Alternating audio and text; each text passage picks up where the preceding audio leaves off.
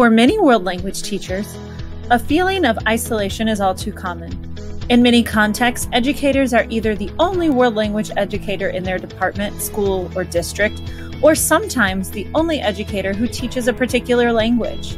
This reality can make it feel like there are very few professional communities to participate in. The good news is, however, that professional learning can happen anywhere, and you have a ton of people to collaborate with. One way to structure this collaboration is to work in interdisciplinary teams to bring context to the units of study, projects, and assessments you create.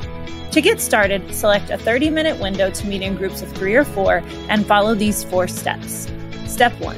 Identify your goal for the meeting. Great goals include writing unit questions together, crafting interdisciplinary projects, and improving the real-world relevance of assessments.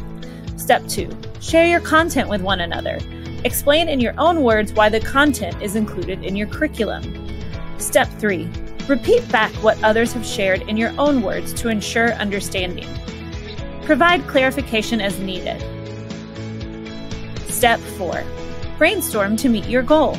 Discuss the unit question, project, assessment, or other overarching goal and ways in which your work relates to each of the disciplines represented in the group. Happy collaborating!